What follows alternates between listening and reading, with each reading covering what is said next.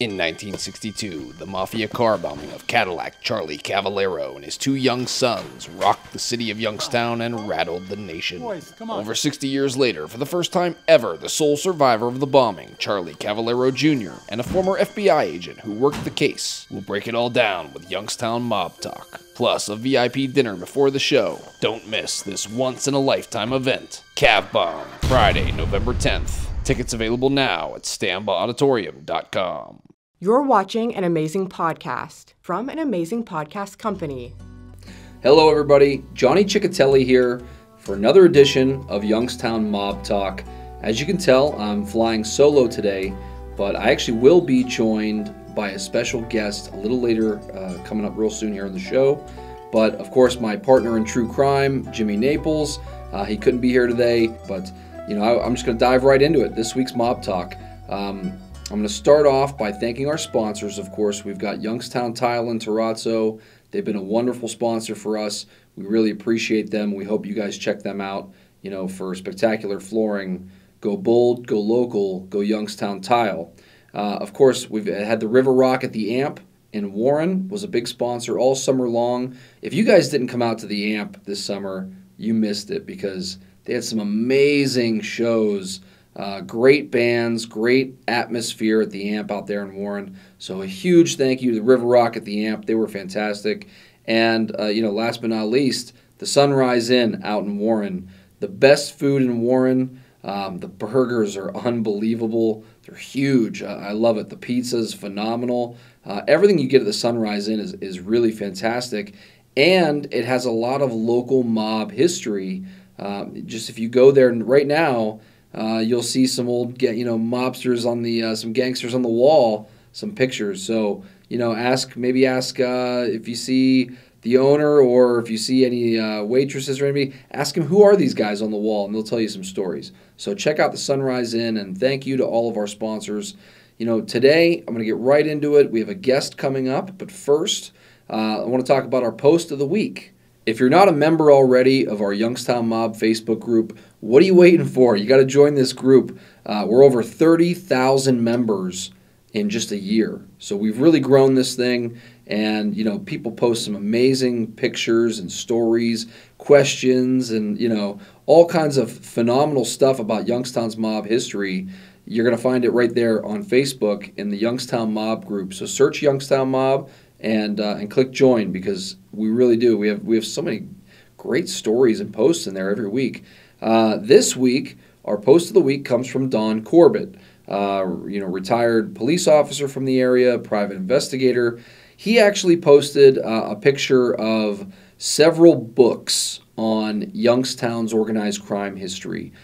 Great for research, great for anybody who just wants to learn more. Maybe it's a hobby that you want to find out more about the organized crime history, the mob history here in Youngstown. Don posted a picture with some phenomenal books.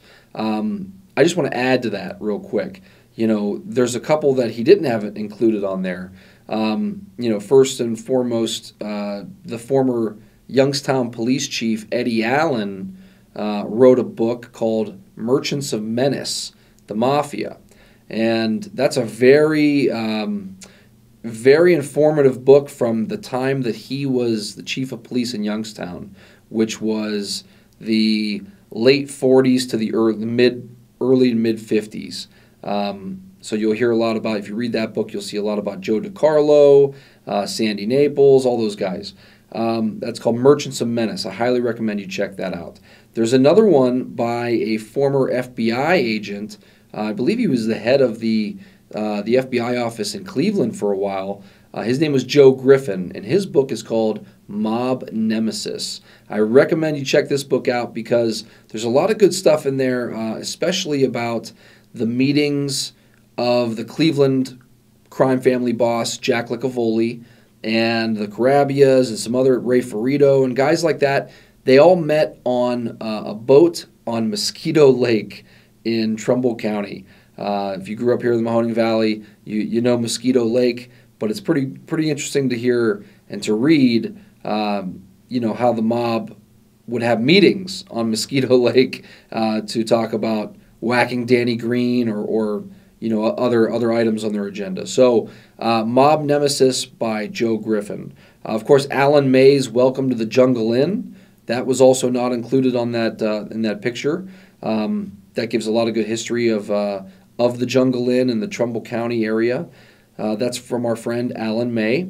And of course, you can't forget another Youngstown Essential book, Inside the Vault by Emil Dinzio. This one tells you the first-hand account of robbing Richard Nixon's safety deposit box in a bank in Laguna Niguel. Check that book out, Inside the Vault. The real brains of that whole crew was Emil Dinzio, and he really dives into that robbery specifically, how they pulled it off, all the nitty-gritty details. It's all in the book, Inside the Vault, available now. So Dawn included a few books in there. A few of them were not about Youngstown specifically. One called Five Families, another one called Mobbed Up. That gives you more general perspective on the mob in general. But the real specific ones to our area, he had Rick Porello's To Kill the Irishman. Great story, great read about how they eventually did kill Danny Green and the downfall of the Cleveland family after that. He included Super Thief, again by Rick Porello. This was the story of Phil Christopher, who, whether you believe it or you don't believe it, he was, part of a lot of burglaries, a lot of heists. And Crimetown, USA from Alan May. That's probably the most definitive look at Youngstown's past. It's very detailed, very detail-oriented from 1933 to 1963. There's another one on there called The Mob Informer. That's a very heavily researched book. A lot of great researchers put that thing together. I highly recommend you check that out, especially if you're interested in the history of the Calabrians and the Sicilians and how they worked together with the mob in Youngstown and the Mahoning Valley. That's a great research book. Also in that list was Steel City Mafia, which is from a friend of ours, Paul Hodos. He's a former FBI analyst, and he wrote an entire book, just came out this year, on the Pittsburgh crime family called Steel City Mafia. So we highly recommend you check that book out. And of course, the last book he had on that list is kind of why we're here today. It's called Truth, Not Deception, The Demise of GM. And it's really about an incredible case. A lot of people, you might have grown up in this area and never even heard about this case. If you're of a certain age, you did hear about this case, and it was very infamous. So we're going to talk about that here with our special guest right after the break.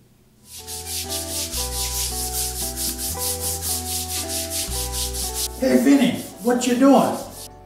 Trying to get the stain out of the carpet. What is that, red wine? Yeah, it's red wine, yeah. You should get some nice tile or terrazzo in here. Frankie, this is Youngstown. Where you get some nice terrazzo at? I know a guy. Yeah, you know a guy.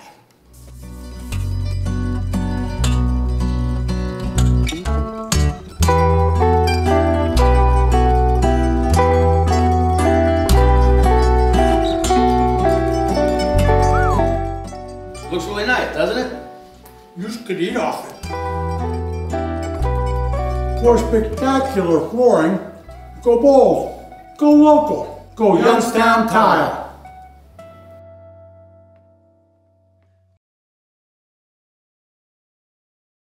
All right, now I'm joined by Gary Bonnell. Thank you very much for joining me, Gary. Thank you. All right, so Gary wrote a book called Truth, Not Deception.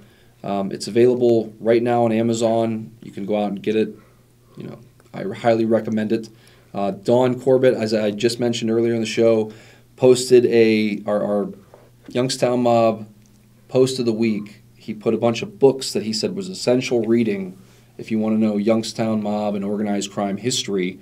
And Gary's book is in there, Truth, Not Deception. So thanks, Gary. Real quick, tell me a little bit about yourself and, why you wanted to write this book. Yes. Going back about 39 years, close to 40 years, I worked for General Motors in Lordstown, and that's when I became associated with Ben Marsh in a situation with Bill Milano. And Real quick, who was Ben Marsh? Ben Marsh was a security guard that was assigned to the van plant because of an agitator come over and spat in my face. His name was Bill Milano. And tried to start a fight. And let's set this up for folks as well. You worked at General Motors, Lordstown. Yes, I was in supervision. Okay. This was what year? 1972. All right. So we're in the early 1970s, which, if you know your Youngstown Mob, that was a pretty wild era. Some of the characters that controlled the area back then. So, all right, we're early 1970s. We're in General Motors plant in Lordstown, Ohio. Big area, it's a big business around these parts. General Motors had a lot of sway. So what was your position? My position was foreman. Okay. Supervisor. I really was assigned all over the plant at periods of time. And what did they make at this plant? Vans. G10, G20, and G30 vans. Okay, so these are, General Motors is pumping out these vans. How many of these vans would you say they pumped out in a year? About 30 an hour. 30 an hour? Yeah. Okay. So they're going, and they sent these things all over the world, right? That is correct. Okay, so that was a pretty big plant. And, at a time when the Youngstown steel mills are collapsing and starting to really deteriorate and eventually fold, General Motors takes a very prominent, spotlight in Youngstown. Well, there was a key event during the time that I hired in from 70 to 72 was that at that time it was Chevrolet Motor Division. It was different management within management. And they did a switch of corporate dominance to GMAD, General Motors Assembly Division. I see. So General Motors really took it over then from Chevrolet. Yes, because of poor quality and some of the antics that went on at the plant. Gotcha. All right, well, let's talk again about Ben Marsh. You mentioned Ben Marsh. That's why you wanted to write this book.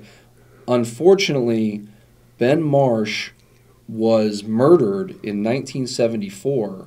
Correct. In Canfield, Ohio, along with his wife and his young daughter, his 4-year-old daughter. So tell me a little bit about Benjamin Marsh. You knew Ben. Yes, I was.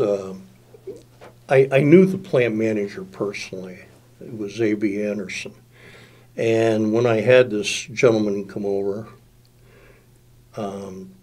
and spit it in my face and try to start a fight, I was kind of perplexed. I didn't understand what was going on. So I called Anderson up, and he says,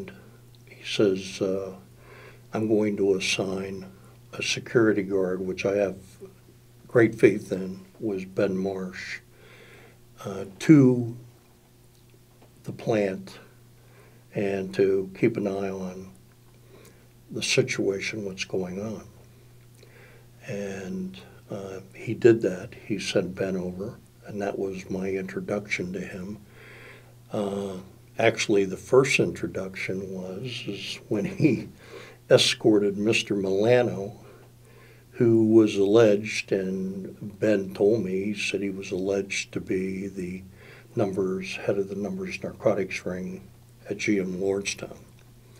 So Ben escorted him out of the plant, but during the conversation he spat on Ben, he spat again on me, and threatened to kill both of us and our families.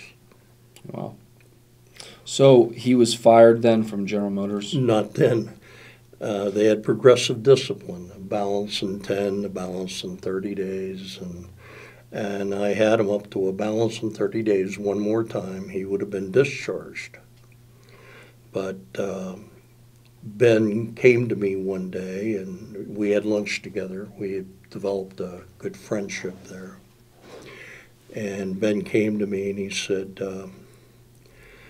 I think there's some problems with drugs being put in the vans. And I said, okay. And he said, every one of the vans had a sequential number on the windshield on a bright paper, and I think it was like a yellow, showing what the sequence number was. Okay. And Ben said, if I call you, because I was in what was called final process, where they started the van up, pulled it off the line, and either shipped it or pulled it inside repair to repair. And Ben said, if you see a van and I call down and give you the number, would you pull it into side repair? And I said, yes, I'll do that. So a week or so went by, Ben was there, and again, there was a repeat of Mr. Milano coming over, spitting in our face. And why was he spitting in your face, to your best? We had no idea. We really didn't. And neither did Ben. But it became obvious a little bit later because he didn't want Ben there, obviously. Threatened us every time that Ben escorted him out of the plant, which was a total of 3. Threatened to kill us, threatened to kill our families. He contacted my home. Wow. Called my wife up, and Mr. Milano did. And he was very, very abrasive individual. So, what do you say to somebody that calls you? And what did you have any reaction? I mean, on the phone, somebody's threatening you in this manner, and just hung up. What do you say? You just hung up on him? Yeah. Did you call the police? Well, no, I just hung up on him. I went to management. Okay. Over. Tell me a little bit about General Motors security, because I'm interested in this. After this murder happens, we'll get to the why and the when, but after the murder happens of Benjamin Marsh and his family, the case is investigated by Mahoning County Sheriffs, but it's also investigated by General Motors Security, which I thought was kind of interesting that they had as much say in the investigation as they did. So tell me a little bit about General Motors Security and, what the process was. Well, what I knew at that point was that we escorted him out of the plant on about 3 occasions and had a repeat of spitting on us and threatened to kill us and kill our families. And after about the 3rd time that it was taken out, he was taken out, Ben called on the phone down in the final process, and he said, here's a certain number, it's a blue Beauville van coming down, and he said, can you pull it to the side repair? He said, I'll be down. So he obviously was on the 2nd floor. So he came down, and he said, can you take the cargo door side panel off? And I said, yes, but I said, I don't know if that's the thing to do because it was very tense there coming strike time. And he said, I said, I'll take it off.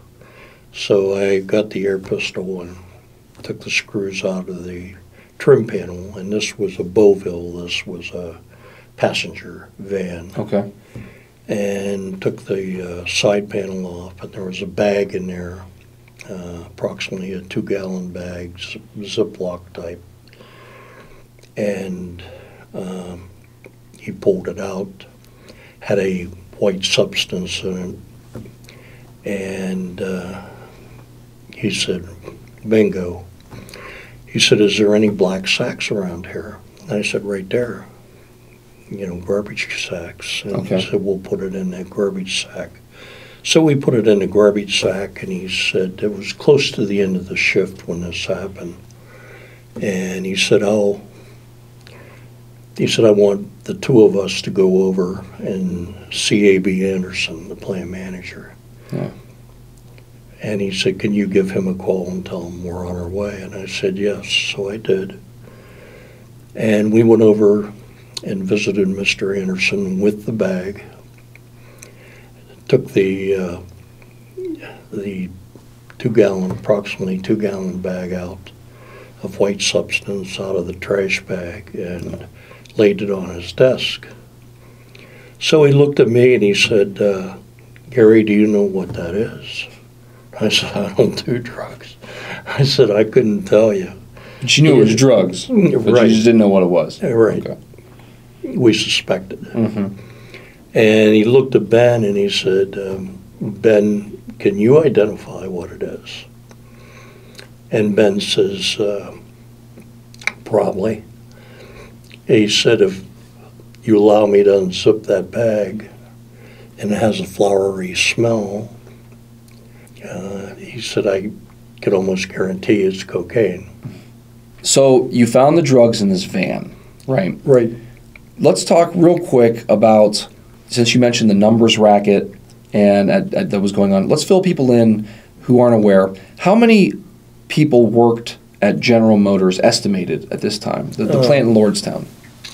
Between the van plant, the car plant, the Vega plant, and the stamping plant, approximately 13,000. 13,000 people. So they made these vans and they made Vegas, Vegas. Chevy Vegas. Right. And go ahead. And then they made parts, the stampings for that. And there was about 13,000 people that worked there. Yes. So Approximately. I know that the mob had controlled the numbers racket at the plant with the union members and basically anybody at the plant. The mob had numbers runners in Youngstown for decades and decades. And by 1972, I believe that was the very end of, towards the end of the numbers, the bug in Youngstown, because the state lottery in Ohio becomes legal not long after this. But at the time, they would run the numbers, and I was told by guys that worked at GM that, oh, well, yeah, everybody played. Yeah, everybody played. You had to play. Everybody played. Everybody played. I've heard that a lot from people I've talked to. So it was pretty lucrative. And I know that even later, in later years, it becomes a bargaining chip amongst mobsters. Oh, I'll give you the numbers racket at Lordstown. That's a deal that Joey Naples promises somebody later on in future years. So it was very lucrative. And at that time, I want to set up too, because again, our audience is pretty knowledgeable about the mob in Youngstown. The guys that controlled the areas back then, you had Cleveland and Pittsburgh, the family members, representatives for these families. You had Trumbull County, which is where Lordstown technically is, right there where Lordstown, Trumbull County and Mahoning County kind of come together. It's pretty close, but it was still Trumbull County, and Trumbull County was Cleveland territory. And the people that ran most of the gambling out of the Cleveland family, at that time, we're talking 1972, Tony Dope Del Santer was kind of the overlord of Trumbull County. He had the Carabia brothers were doing work for him. There was Joe Perfetti that did a lot of gambling operations in Trumbull County. And, you're mentioning Mr. Milano here at GM was a representative of the numbers racket. So they also had... And he was also a union rep. There you go. There's a lot of union ties and mob ties. Everybody knows those. But they also had prostitution on the overnight shifts, which is another big mob racket, of course, in Youngstown for years and years. That's all in his book. There's other stuff that we're not going to talk about that's in his book, Truth Not Deception. So you can check that out. Again, it's on Amazon. Get a copy of it, read it for yourself.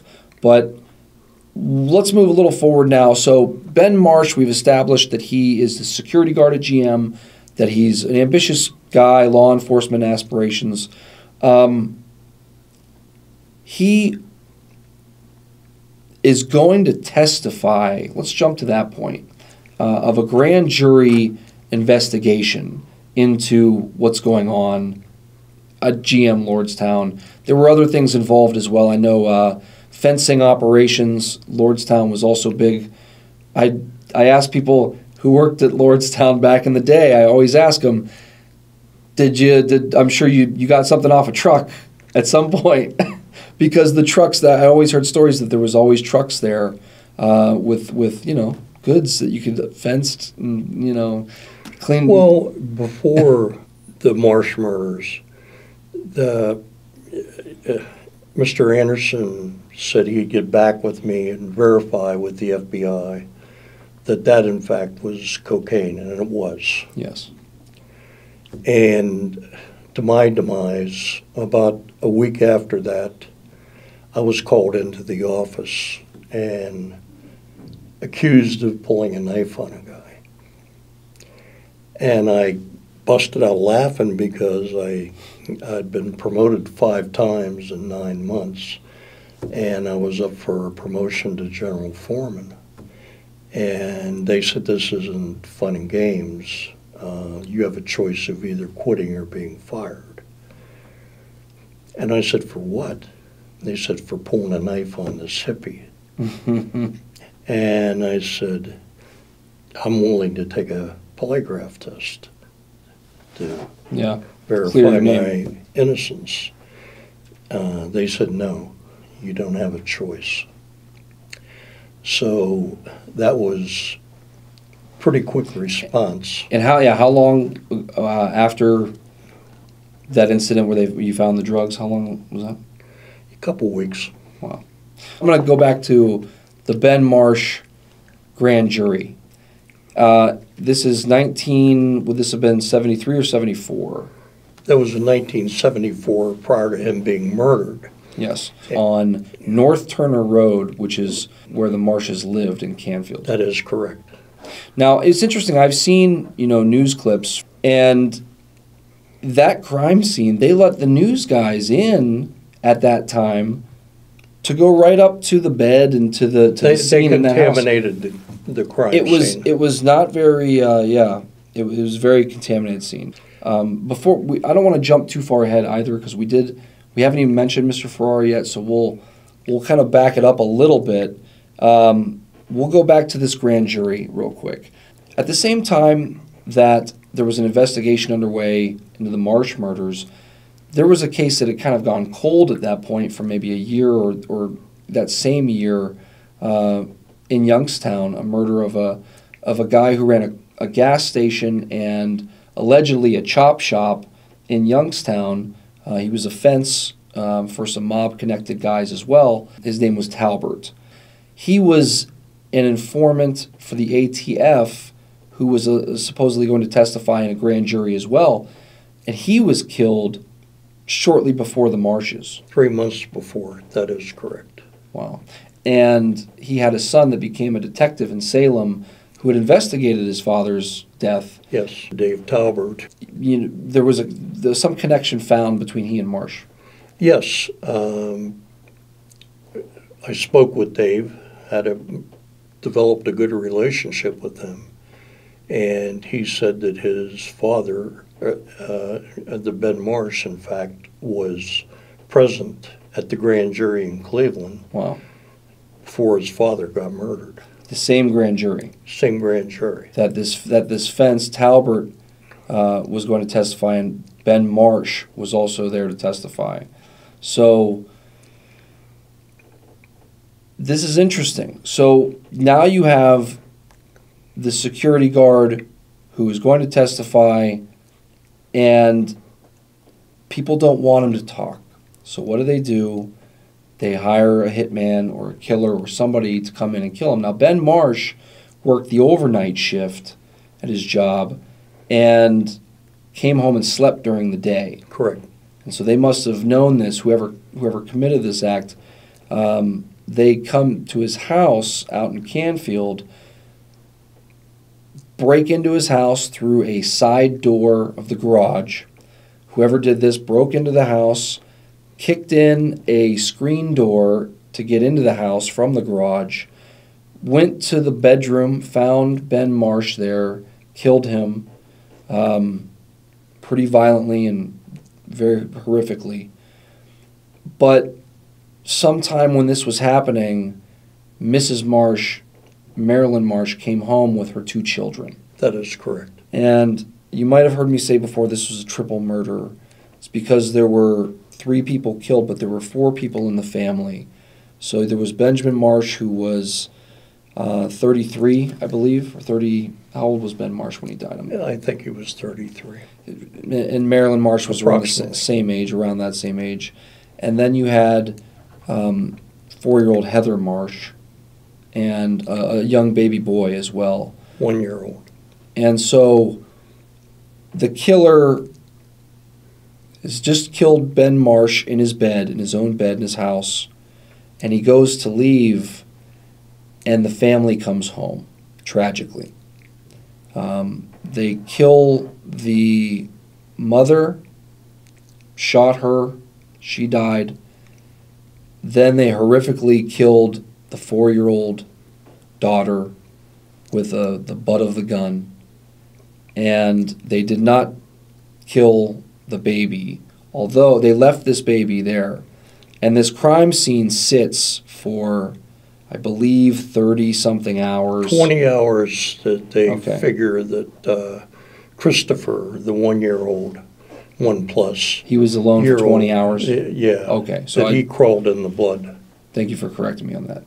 So he's alone. That's so sad. But he's alone in this scene, and the person fled. The person actually, whoever committed this murder, took Marilyn Marsh's car from their garage and later dumped it at a Kmart in Austintown, which is a suburb of Youngstown, right off of Mahoning Avenue there. Clarify, 30 hours later. That's what the 30 hours was. So that was 30 hours later this car is found in Kmart. Someone allegedly a woman saw someone near the car or getting out of the car, and they made a composite sketch, which changes a few times over the investigation. But there was somebody, witnessed around that car that got out of that car. And that made the investigation later, and we'll get to that in a second. But that was the scene. So we know, if you know Canfield Township, North Turner Road, it's kind of out there in, country area. Whoever killed them took her car and left because they needed a ride to leave. There was snow outside. This is a winter in Ohio, in Youngstown. And they took this car and they dumped it somewhere else. Well, that tells us right away that someone else brought them to this crime scene and probably panicked when the family came home and left them there. So, there was some evidence found at the scene, including a cigarette butt that had been lit on both ends. That is correct. There was 2 DNAs on the cigarette butt. There was 10 sets of different fingerprints of people that they pulled from this house. But again, if you saw the news footage, the crime scene was stepped all over, walked through by many law enforcement agencies, many media members, many people that probably shouldn't have been in there were in there. That was the scene. But he was a friend of yours. I want to go to your personal connection here. When Benjamin Marsh was killed, how did you find out? I received a call from A.B. Anderson, your plant manager. Your plant manager in Lordstown. At Lordstown from California, and told me of the murders. So now he had left as well. He was in California? Yes, and he said he was threatened also. Wow. So he notified you of the murders, and what did you think? What I was really shocked because Ben and I, from the time I left, was obviously about 2 years until he was murdered. All kept in contact. Ben would come over every week, every other week, and have lunch with me, and we'd sit down and talk about what was going on. He said it was a blessing that you left. He said it's getting pretty bad over there. And I said, I asked him a question. I said, are you involved with the FBI? And he said, yes. He was a confidential informant. And I said, well, where was the drugs? Where were the drugs coming from? And he said they were coming from Colombia, being stored in trash cans in Florida in the backyards. And how they discovered that was that there was a flood in Florida, and the trash cans were buoyant, floated to the top of the surface, and that's how they discovered it. Wow, the narcotics stuff here, the flow of narcotics into the area. That's a whole nother episode of Youngstown Mob Talk with the Colombian connection and all that they had. That's a pretty big thing. But we'll stick with GM and this tragic case and your book for this episode. The Vindicator, the newspaper, had been covering it. Seems like a pretty big case. GM is a big force in the valley, the Mahoning Valley. Who investigated the case after the murders? The Mahoning County Sheriff's Department. And I believe that GM had also had some kind of role in the investigation. Yes, and matter of fact, that's part of the title of my book. Where is the GM Marsh murder file? At the time of this investigation, the Mahoning County Sheriff's detective who was in charge here was Ed Nemeth. Now, if you're from Youngstown, Mahoning Valley, that name's familiar. We'll tell you why in a little bit. But Ed Nemeth was the detective who was in charge of this investigation. He took good notes. We know that because they came out later in this trial. But the investigators get a tip that one of their files on a possible informant is going to be stolen. Now, explain this to me because I still don't quite understand this either. They get a tip, this is a GM security person gets a tip that their file is going to get stolen from his car because he keeps it in his car. Mr. McIntosh was the individual that was head of plant security at General Motors. He and Mr. Nemeth worked hand in glove in the sting operation that was about to appear. So the head of security at General Motors is working with the Mahoning County Sheriff's detective on the investigation. And they get a tip that someone is going to steal one of their files on a potential informant. And again, I just don't understand why he would keep it in his car on the lot there in Lordstown. Maybe, I don't know. Maybe he didn't trust anywhere in the plant. I don't think anybody does. Because the original GM murder file was eventually placed in the vault, in the safe, at GM Plant Security. That was the last known place it was housed. So they get this tip that this file is going to be stolen. And again, this file allegedly might give away an informant's name or identity. And they get a tip that it's going to be stolen, this file. Well, Ed Nemeth actually comes up with a pretty good idea, which is, okay, if they're going to steal our file, let's create a dummy file for them, and we'll do a sting. We'll do a sting operation. We'll set these guys up. Whoever stole this, we'll set them up. So they do that. They make a dummy file. And in the dummy file, it says that they have a witness. And the witness's name is XYZ. And that he's staying at a hotel nearby. Well, they plant this fake file in the head of the security at GM's car, and sure enough, his car gets broken into. Correct. And someone steals this. This is like a scene from a strange movie at this point. Someone steals this file with the fake witness's name on it. So now they're thinking with this investigation, they have to be thinking, great, we got him. So they set up a sting at this hotel, and Ed Nemeth himself, the detective, is going undercover to portray the fake witness. He stays at this hotel for, I believe it was a few nights, and he gets a phone call in his room maybe on the third night, and it's somebody breathing heavily on the other end. And so he knows, okay, you know, the jig is up, something's going to happen. Well, the sting operation had the outside of the motel watched so that if anybody came to the door, they'd spring out and catch these guys. Well, that's what happened. And 3 gentlemen came to the door, and the police sprung out, the sheriff sprung out and got them. And who were those gentlemen? There were 4 people total. There was 3 at the door. They were Robert Parks, Paul Parks, and Mr. Ferris. So Robert Parks, Paul Parks, and Eddie Ferris. And to give you guys some background here, Bobby Parks, as he was known, was a notorious killer, hired gunman in Youngstown. Literally had a business card that said, "Have gun, will travel," and I believe that was a nod to, what was that, an old Western or something, right?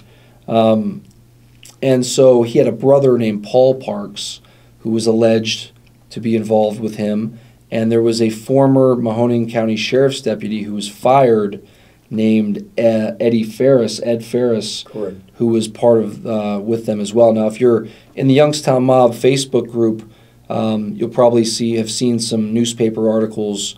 Maybe you recognize Eddie Ferris.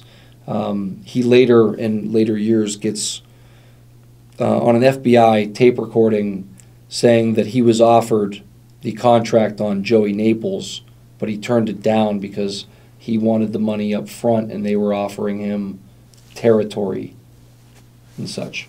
So he was suspected in a few hits around Youngstown. But the Parks brothers, and specifically Bobby Parks, was such a infamous person amongst law enforcement officials. And you talk to any police that came across Bobby Parks, and they have nothing good to say about the man. But he ended up dying in prison for 2 murders that he committed in Girard in the 80s, in Girard, Ohio, when he was hired to kill a dentist and the dentist's wife or new wife or girlfriend. And he killed, I believe, 2 people, shot the dentist. He didn't die. But Mr. Parks was prosecuted for those crimes. His wife flipped, and she was the main witness against him. And he went to served life in prison, and died in prison. 2010. Now, I want to go back to this investigation. These are the guys that show up at the hotel door where Detective Ed Nemeth is inside pretending to be this guy. So he opens the door, sees these 3 guys, the cops come out, the sheriffs come out, they arrest these guys. What happens then? They arrested not only those 3, but down at the corner of the street, of the block, was Mr. Spanetti, Mr. Span. What's his name, his full name? I couldn't tell you his first name. I believe William. Spanetti. Because there was he had brothers as well. There were 2 brothers, that's correct. But this was a William Span, is how in my research, I came across Correct. the name William Span. And he was down at the corner supposedly with the guns. He bragged about that he was going to, that they were going to murder whoever was in that room.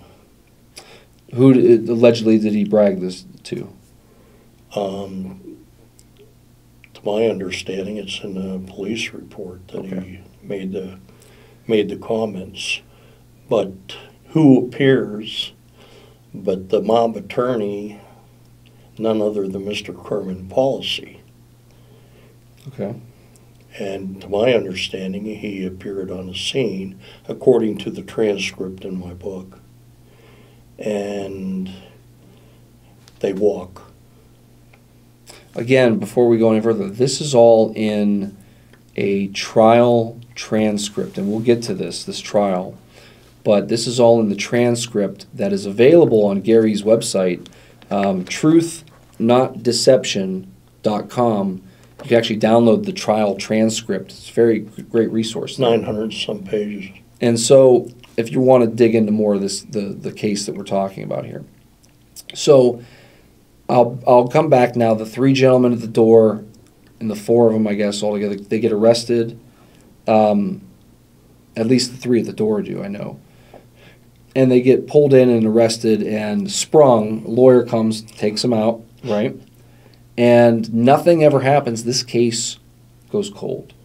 Now, this is their lead suspect, this guy, Bobby Parks, a notorious, like I said, a notorious killer, had killed a guy, I believe, at the end of the 60s, and got sentenced to a pretty stiff sentence, but then got out within like a year. They was reduced to a manslaughter charge, and he got out, killed a man named Packner on Glenwood. Walter Packner. Walter Packner was a Wells Fargo security guard, I believe. But he got out of prison right after that, and his name has been attached to something like 40 murders, not just in Ohio. We're talking Bobby Parks, not just in Ohio, but on the West Coast as well. Bragged about it in jail that he committed 42 homicides. He's their number one suspect. They got him at the motel, but they had to let him go. There was no guns. That's what they said in the police report. In Ed Nemeth's report, it says that they were released. They had no weapons with them. They were questioned. The lawyer came in. They were released. But we mentioned the name Talbert earlier. Rob Talbert, who was murdered around the same time that Benjamin Marsh was murdered, was also going to testify before a grand jury, had two sons. And they both investigated their father's murder for many, many years. Yes. And, Rob Talbert Jr., correct me if I'm wrong. Correct. Was actually in touch with Ed Nemeth, the former detective who investigated this case. And he asked him about Bobby Parks, who they had caught at the motel. Tell him what he said. Robert Talbert Jr. was speaking with Ed Nemeth, and Ed Nemeth said that Robert Parks, which makes sense, was never without a gun, turned around and had a sawed-off shotgun under his trench coat. Wow. When he entered the motel room. And we talked to, the Talberts as well. It's crazy to me that, Ed Nemeth, who at that point becomes the Mahoning County Sheriff, and he's actually later implicated for taking mafia money. I don't think it was ever prosecuted. I don't think it was ever... Worked for Ray T. Davis. He worked for Ray T. Davis, a sheriff as well, who was also corrupt. And at that point, up until, through Phil Chance, corrupt Mahoning County Sheriff, who surprisingly was one of the sheriff's detectives who worked the Marsh case. A lot of those guys from trafficking on, they all were taking money for years and years. Ed Nemeth, I don't believe, and I could be wrong on this, that he was ever prosecuted, but he was definitely implicated. But what was also very strange was that within a year or so after the murders, both McIntosh, head of GM Security, McIntosh's daughter, and it was never publicized, but it was found in his obituary by the Talberts that he, in fact, worked at the Oklahoma citation plant alongside of McIntosh. Ed Nemeth. Ed Nemeth did. So yeah, this is where it gets. It just keeps getting stranger. This case, the more you pull at the string, the Ed Nemeth was the detective again from the Mahoning County Sheriff's Office who investigated this case in 1974. The case eventually goes cold. Did Bobby Parks have a gun with him on the night he was arrested? Did he not have a gun? You know, Ed Nemeth, either way, the case goes cold. He leaves the sheriff's department and goes down, where was it? To Oklahoma. To Oklahoma. To the GM, General Motors citation plant. Gets a job at GM with the guy that he was investigating the case with, McIntosh. Correct. And then after all of that, comes back to Mahoning County and becomes the sheriff. And again, if you know Mahoning County politics in the past, in that mob era, the sheriff's position was always corrupted. For years and years it was corrupted. Correct. From Ray T. Davis up. So, you know, and probably before that as well. But it's just coincidence. Is it not coincidence? I mean, there's too many coincidences in this case to say that. So let's move on and let's say, okay, the case goes cold for almost 40 years. Correct. And then suddenly, in 2013, a gentleman by the name of James Ferrara is charged and convicted of the crime of killing the Marsh family. Now, James Ferrara was already serving life in prison. He admitted to killing 2 men in a drug robbery gone wrong in 1983. That's correct. In Columbus. James Ferrara worked for General Motors, Lordstown, from 1970 until he was arrested in 83. And he was with another guy from Lordstown, GM Lordstown, when they did this drug robbery, a gentleman by the name of Joey Weeks. That is correct. And he was a union committeeman. And a third member of the crime, Mr. Jennings. Mark Jennings. So these guys go down to Columbus, and they're there to rob 2 drug dealers of cocaine in a pretty big deal. According to Ferrara, he was brought with these guys kind of as just to be muscle with a guy with a gun. And Ferrara has no prior record to this, nothing that ever shows he was in any trouble. He actually served in Vietnam, was on honorable discharge. Correct. So he was, had a good job at GM, and he was connected in there in the union. Up to that point, he had no prior record. So they get caught after this drug robbery gone wrong. According to Ferrara, these guys started to fight back, and he shot his way out, and he killed these guys. When they all get arrested a short time later, Ferrara admits to it, pleads guilty, and is sentenced to life in prison because at that time the death penalty in Ohio was abolished. So that's the background on Ferrara. He's serving life in prison for over 30 years when suddenly some cold case detectives show up and start taking his fingerprints and questioning him about the Marsh murders. Tell me, first of all, how do you know James Ferrara? Tell me about that. I established a telephone conversation with him, a phone account. After his conviction? Oh, yes. And then I went down and interviewed Mr. Ferrara. And now you worked at the Marion prison. You both worked at GM Lordstown at the same time. And never knew each other. Yeah, and as we established, GM Lordstown at that time, about 13,000 people working there. Yeah, but he was in the van plant at the same time I was, supposedly. And I never knew him. Okay, so your time crossed over. There might have been times where you passed each other and never knew it. Yeah, exactly. Okay, so now all these years later, he's been convicted of killing the Marsh family. Now, we should also specify the the evidence that was used against him, they said that they had recovered, and we know this from the old Ed Nemeth investigation, they had 10 or so different sets of prints or different people, fingerprints that they found from the crime scene. Again, as we talked about, that crime scene was walked all over by members of many different law enforcement agencies as well as media members.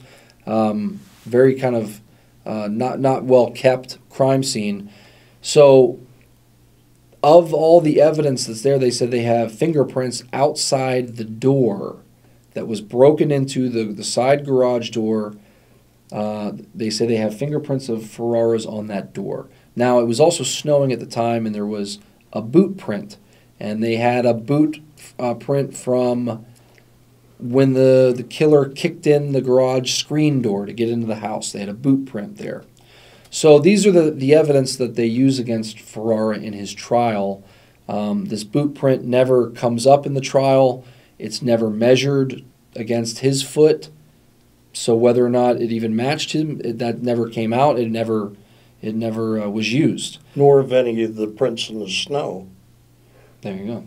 So then the fingerprints, we know that in 2009, these cold case detectives started investigating the case. Correct.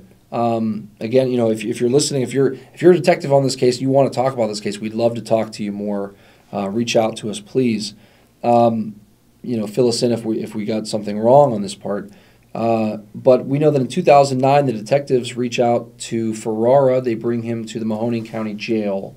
Correct. And they fingerprint him and do a DNA swab. Correct. No DNA evidence matched anything inside the house. But they did say they had 3 fingerprints. Right. Essentially, Ferrara was convicted with testimony of another sheriff, a deputy. Trainee. Okay, who said that he had a conversation about guns with Ferrara and these fingerprints, and that was enough for the jury. Now, Ferrara has denied from day one that he had anything to do with this case. Took great offense to the notion that he killed a child, but said he had never been to this house, didn't know Marsh, and was innocent of these crimes. So he's maintained his innocence since day one. And again, this is a guy who pled guilty to his other crimes and admitted to killing those other 2 guys, and is serving life in prison, as we speak and as he was being put on trial. And they never did a polygraph test to Mr. Ferrara. Okay, so clearly, again, it was the evidence, the main evidence used against him was these fingerprints. Correct. So he was convicted in 2013, and was he sentenced? Do you know what the sentence was? Do you remember? Yeah, life. So he was already serving life in prison, so they just tacked on life. You're never getting out, that kind of... Right. Yeah. So... Because he could have been paroled at that time. Especially during the COVID, he would have been paroled. Paroled for the first crime. Yeah. From 40 years ago. So, 50 years ago at this point. Jeez. So... All right, well, it's... Gary ends up getting subpoenaed, and... could have been a witness in the Ferrara trial. You tell me, you brought up, did the cold case detectives reach out to you, or did you reach out to them? They reached out to me. And what were they interested in you? What did you say that was so interesting? They were interested in the Marsh murders. The stories that you told us earlier from your time working at GM and the death threats made against you and Marsh? Correct. And so the detectives then are thinking, okay, we have somebody here that can what, testify to, what do you think that they even subpoenaed you for? I don't have a clue.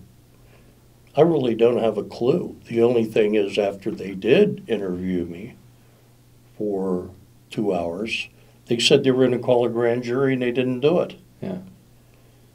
And I asked them the reason why, and Mr. Mondora said because Mr. Gaines did not like my 8-page letter to the chairman of the board. So I said, I bet he didn't. So back it up again. This would be the prosecutor at the time, Paul Gaines, who again, if you know Youngstown Mob Talk or Crooked City, you're familiar with our former prosecutor who was,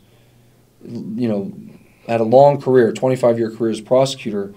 You're saying that you wrote an 8-page letter to whom? To the chairman of the board, Thomas Murphy of General Motors. And the numero uno, and the president, the two of them, the president, Pete Estes of General Motors. And when did you write this? I'd have to look at the date.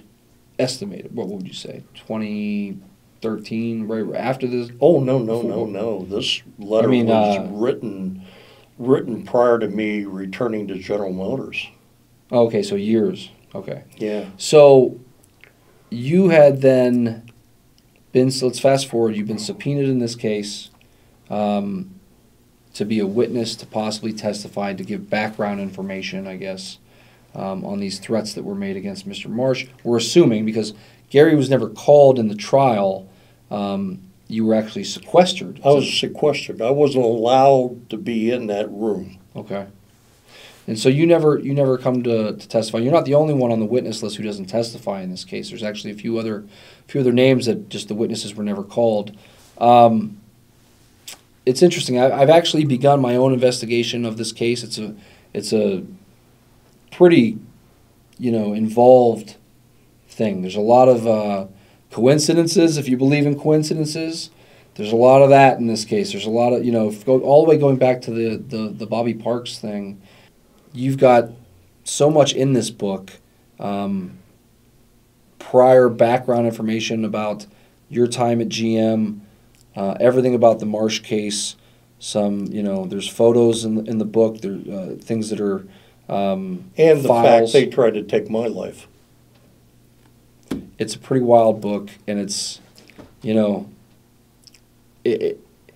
as somebody who tells stories for a living, you see why I'm interested in this case. I mean, there's just so much to it. And so I'm kind of doing an investigation as well into this and saying, it's an interesting part of that era. And as we do Youngstown Mob Talk, it's not directly the mob as opposed to, there are mob elements to it, mob rackets, mob higher forces controlling things, calling shots. Who ordered the Marsh murder? That may have very well been directed, more directly associated with the mobsters of the era that we think. So I'm definitely interested. I'm glad I got your book here, and it is definitely worth a read. It's available on Amazon. You can actually find the whole trial transcript from the James Farrar case on truthnotdeception.com. Gary's done a lot of great, legwork to get that for us. It's really interesting stuff. Gary, thank you for coming on Youngstown Mob Talk. You're welcome. All right, once again, we'll be joined next week by my partner in true crime, Jimmy Naples. Jim and I are historians too, and that leads me to we're doing a big show, of course, in November. We highly recommend you come check this out. It's called Cav Bomb, A Blast from the Past. This is Friday, November 10th at the Stambaugh Auditorium. We've got some special guests for this show. Our focus of the show is the mafia war in Youngstown specifically that went from 1960 to 1962. And several big-named gangsters from this area were killed, were eliminated as part of this war. And it really started with the death of Sandy Naples and his girlfriend, and it ends with the mafia car bombing of Cadillac Charlie Cavallero, and unfortunately his two young sons who were in the car with him. We've actually got the sole survivor of that bombing, Charlie Jr., coming to our show. He's our featured guest. He's going to tell you details that, maybe he's never told publicly ever. So we've also got the last surviving FBI agent to work the case, Cecil Moses. He'll be there as another guest of honor for us. And it all starts with a VIP dinner that night. We recommend you get a VIP dinner ticket because Jimmy Mullador, Briar Hill Jimmy, the Vegas player himself, a fantastic musician from Youngstown, from Briar Hill. He made his career out in Las Vegas with Elvis and Sinatra and Streisand. But before he did all that, he was here in Youngstown, and he actually grew up with the Naples brothers. So you're going to have dinner. He's going to tell you stories and jokes. He's kind of like an Italian Don Rickles. And he's going to tell you some great stories about growing up with the Naples brothers. During this dinner, he'll play some music. And then we'll actually get to the show in the main auditorium at Stambaugh.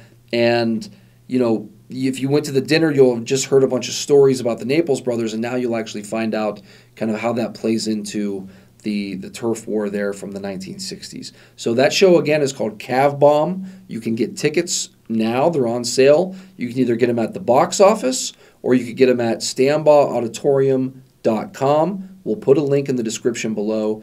Please check that out. We hope to see all of our mob associates Friday, November 10th. Cadillac Charlie's coming back to the north side. So we got Charlie Jr. You don't want to miss it. It's a once-in-a-lifetime event. Don't miss it. All right. Once again, thank you to our sponsors. Sunrise Inn out in Warren. Get yourself some good food. Of course, River Rock at the Amp. They did a great show, a great series all summer long. And Youngstown Tile and Terrazzo. Some amazing flooring. Check them out. Until next time, I'm Johnny Chechitelli. Ciao. That was an amazing podcast from an amazing podcast company. If you enjoyed the show, please click the like and subscribe buttons and share it with your friends. It goes a long way in helping us produce more amazing content.